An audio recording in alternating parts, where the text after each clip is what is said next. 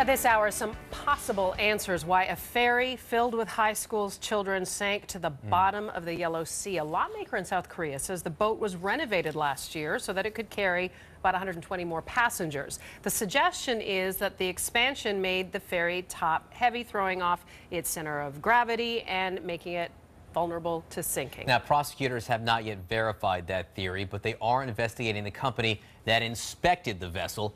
Claus Luthe is a master deep ocean ship captain and a maritime attorney. So, Claus, do you think that this renovation may have played a role? Well, it's possible that it played a role. These superstructure modifications definitely affect the outcome of the stability of the vessel, but they're typically conducted under the auspices of a classification society, naval architects, and the like. So they're closely monitored, and it's likely that it didn't have a direct impact on the outcome of this incident. However, as a ship's master or a chief officer, when you're loading the ship, considering that perhaps it's a little bit more top heavy, you have to somehow counteract that. And the easiest solution would be to load water into the lower ballast tanks. Now, when you do that, it increases the depth of the vessel, the draft of the ship. And considering that this ferry was potentially overloaded, there have been some theories about that. It hasn't been verified yet, but with an increased draft, you would have to release some of that ballast, and it would decrease the stability of the ship, particularly in that narrow channel.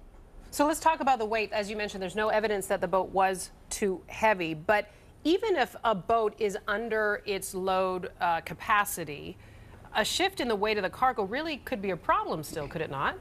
Yeah, it could be a complete disaster. You have to ensure that anything that's loaded on board that vessel is secured down to the deck properly. There has been some anecdotal evidence that perhaps some of the cargo aboard this ferry wasn't secured properly, and as soon as you encounter a compromised stability, the ship lists over, that cargo will immediately slide, not to mention some of the water in the ballast tanks, and it's like a pendulum swinging to one side.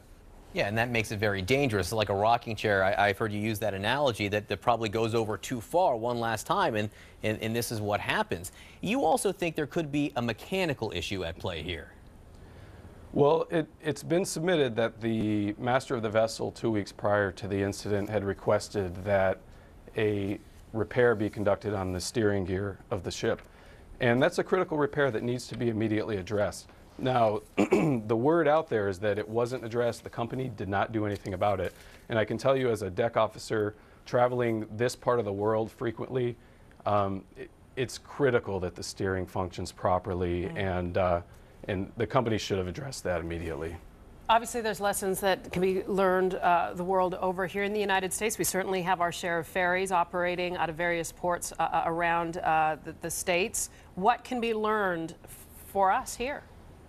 Well, what can be learned is that these types of incidents can occur anywhere in the world at any time. And the advantage we have here is that we have very highly trained American officers aboard many of these vessels. The cruise ships that ply our coasts don't necessarily do that. We have American cruise ship companies that use the benefit of cheaper foreign labor, so that if an incident like this does occur, we're not assured that there's an American officer aboard managing the incident and making sure people reach safety. So that could be a concern, but overall, it's a possibility anywhere. Lessons important to be learned, of course. Claus Luthe, thank you so much. We, of course, will be following this story throughout the day and throughout the week here at CNN. Really appreciate you being here.